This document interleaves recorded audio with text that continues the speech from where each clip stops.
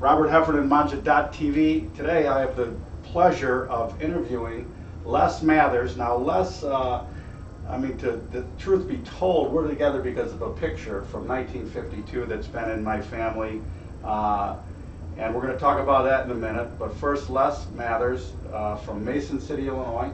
And he is the steward of Leveldale Farms. So give us just a little background of Leveldale Farms from a historical perspective, and where it came from, the name maybe, and a little bit of the history. Sure. Well, the farming of our family started on my father's side of the family, moving out from Ohio, southern Ohio, around Cincinnati, and started farming in just outside of Mason City, a few miles, in what they started calling Leveldale Farms, a low, flat area, and they started farming there in 1852. Kind of a jack of all trades. He and his wife moved out and had kids, and their kids had kids, and my grandfather was born in 1890 out on the farm, and his brother in 1889, and so for the last 5 generations we've been farming in that same general area,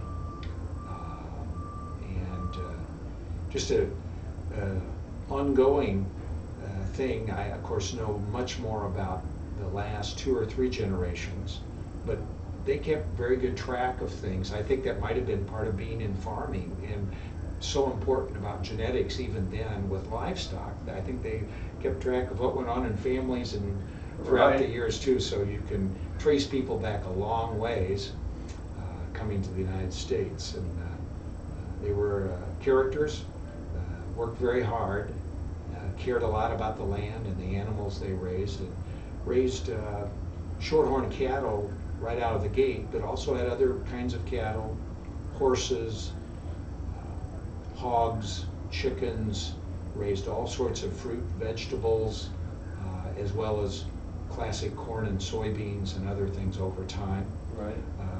My grandfather's grandfather was also a blacksmith part of the time. No, because so there wasn't enough work on the farm. That's right. They worked 7 days a week for generation after generation. All right, so you said that they had the shorthorn breed early on.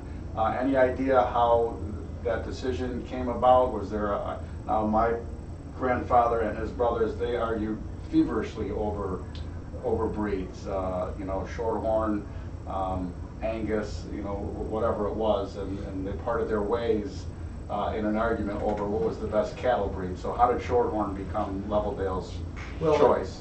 I can only go with what I've been told over time, obviously not being there, but the shorthorn breed, or as they were often called a few hundred years ago, the Durhams, that came out of Scotland and northern England, were the first breed brought to the United States.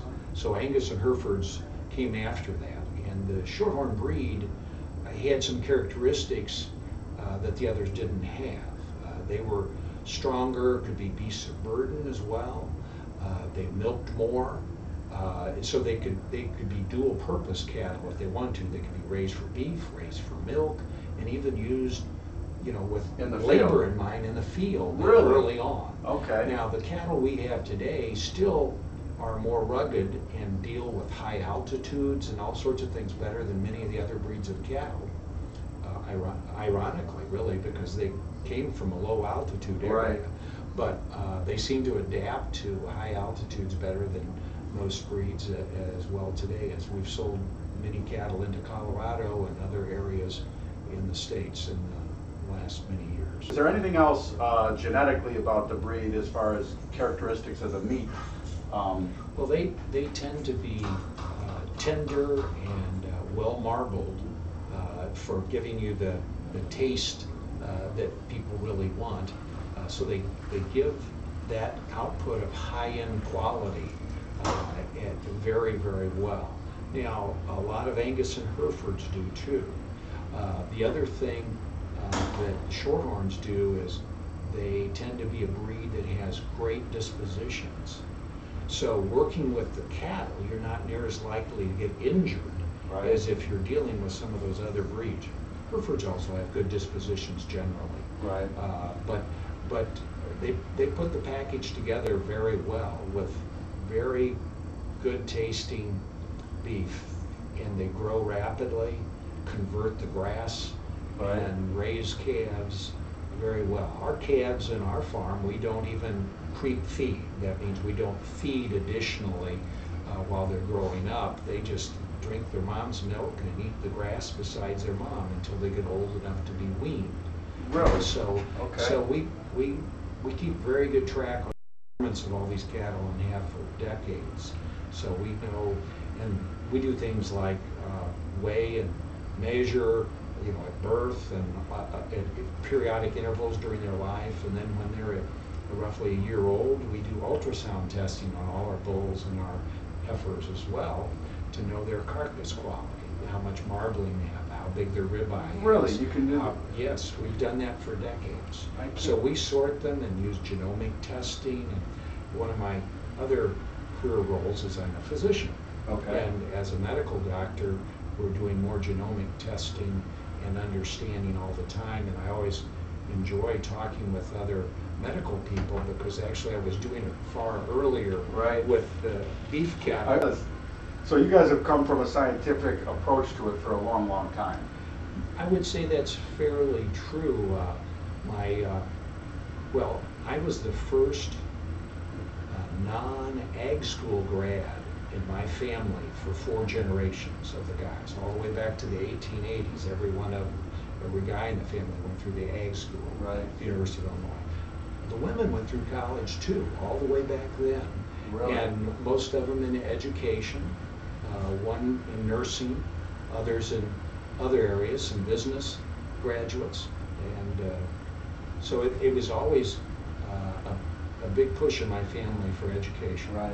All right, so that kind of segues nicely to a question that my brother had, knowing that I was going to have the opportunity to speak with you, and just about when somebody says that the farm's been in the family since the 1850s, you could talk a little bit about the challenges for that generational transfer of land, of the farming practice, and how your family. And of course, every family is different, has different personalities, different interests of kids. We've been quite fortunate in that regard, and grew up walking the fields and hearing the history. We have some pasture ground that is in this Leveldale Farm from 1852, part of it, that's never been tilled. Really? They never tilled it. They kept it pasture So it's forever. It's truly like Illinois prairie. It really is. Now Wow. we till most of the ground Right. and rotate crops, and have always been real active in conservation, and do a lot of things in moving the livestock around to try to help the quality of the ground and make sure there's not unnecessary runoff of water and washing of soils and that sort of thing away. But we've been fortunate that people preserved things, and then often family members sold to other family members, and there's turnover of parts of the parcels over time, but Right. My sister and I still farm a little bit over 2,000 acres together, and we've added some to that, and others have gone to other part of the family, but a lot of it's Right. still goes back to the original farm ground, and it's close by. Well, that is just, it's awesome to hear that story. It really is. And all right, so let's talk about the picture a little bit. Sure. I have multiple pictures of You have the Leveldale custodian. I've got all his record through the ages and how he Look at- won all these fairs, all these state fairs in 1952. 1952, just to give you a little rundown, I mean, this is like the 85 Bears, this bull. Phoenix, Denver, San Antonio, Houston, Fort Worth. I wish my grandfather was here, because he didn't show them at all of them. I'm not sure which one he ended up picking them up at, or if he picked them up in 1953. Well, he purchased him in the 52 sale, so about half of the shows would have been complete at that time. All right, so Yes. that's the picture. And it's my grandfather and my Aunt Margaret who couldn't join us today, and that's your grandfather. That's correct. That's the first Les Mathers. The first Les Mathers. The first thing that just jumps out at me is how short the animal is compared to today. That's the correct. first time I saw this picture, I thought to myself, is that a cow or a lab or a Newfoundland dog? I mean, Sure. So, I mean, what was the average height, or if you know, or, I mean, was that, let me ask you this. Genetics, they were short cows. At what point did the breeding and the genetics start to go towards taller, at least taller cows? Well, I'll back it up even a little bit more. The cattle were as big frame score wise, size, that meaning kind of their heights and across in the teens and 20s and 30s and 40s. And it was really mostly post-World War II. And it's like so many things in life, people, whether they're in agriculture or other things, often go after one trait and get hung up on one thing. But actually college professors were pitching that women wanted smaller cuts of beef, and we should make cattle smaller. They were too big. So the size dramatically changed around World War II and post-World War II to these much shorter animals, and then started getting bigger again in the 70s, primarily in the late 70s and into the 80s. By the late 80s, they were much taller than they are today. So do you do that on a genetic basis just from the size of the offspring and keeping the smaller ones for the That's next what a lot of people were doing. Right. Yes.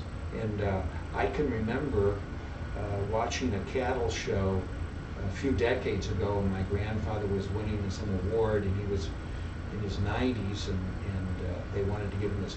And then he couldn't resist giving a little bit of a speech talking about how all that air underneath them wasn't any added value. and I like that. And so that actually did change back and became differently. But I think often we have to make sure, and that's what we try to do in our program, is pay attention to many traits, not just focus on one. Right. Because it's not just growth, it's not just the size, whether they're tall or short, but it's how well they do things on low maintenance and take care of themselves and reproduce and as God intended them have to. structural content that they'll live long lives and reproduce for many, many years without any added. Right. All right. The industrial food production system hasn't helped sometimes in promoting locally produced, healthy food.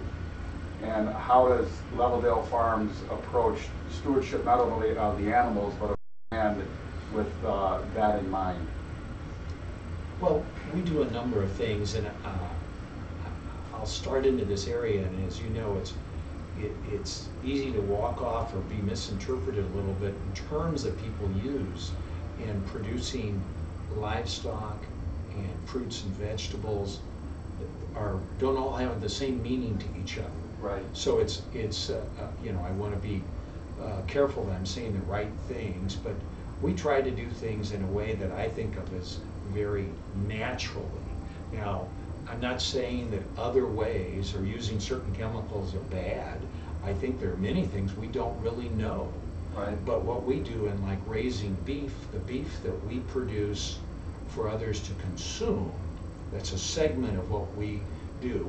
We primarily create genetics that will perform so well and be great for consumption that we're selling those genetics to other breeders around North America primarily, but sometimes outside of North America as well.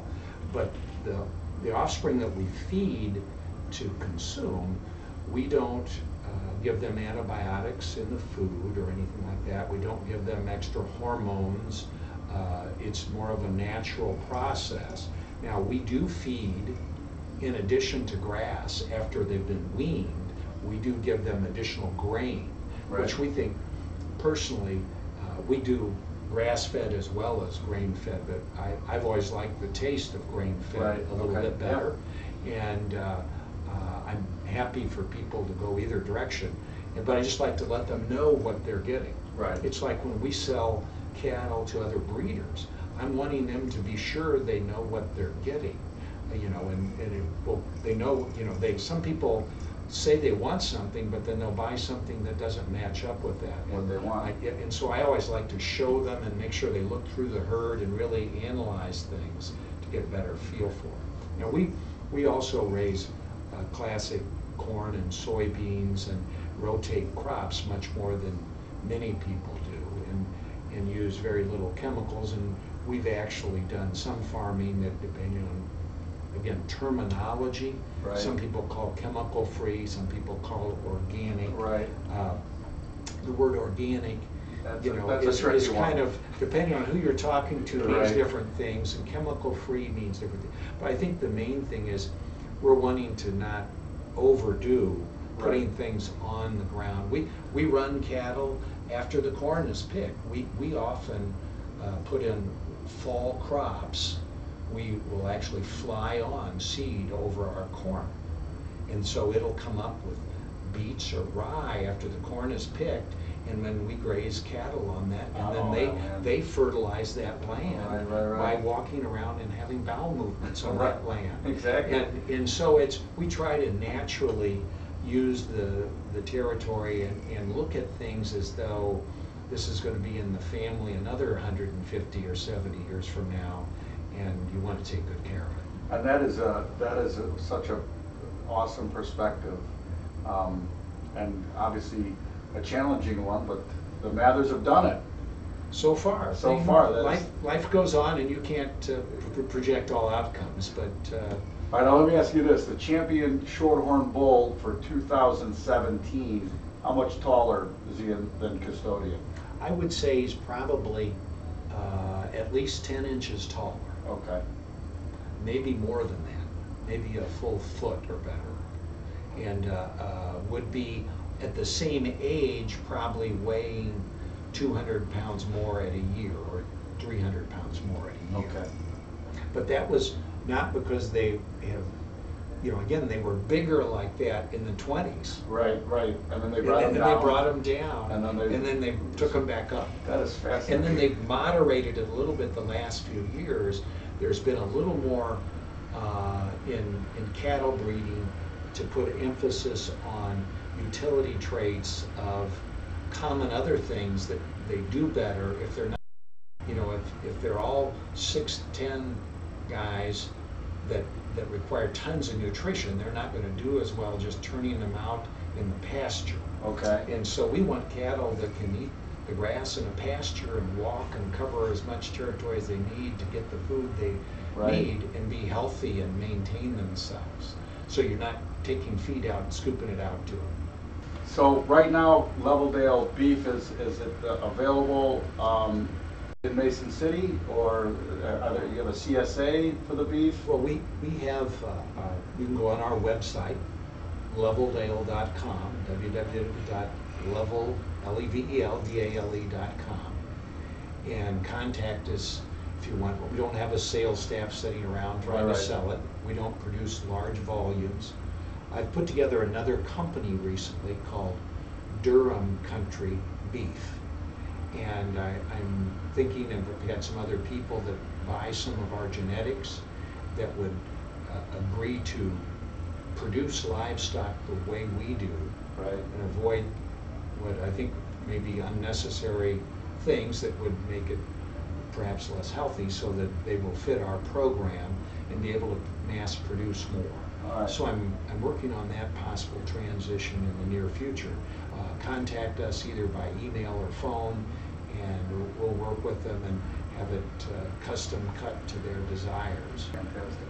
All right, well, thank you so much. Thank you.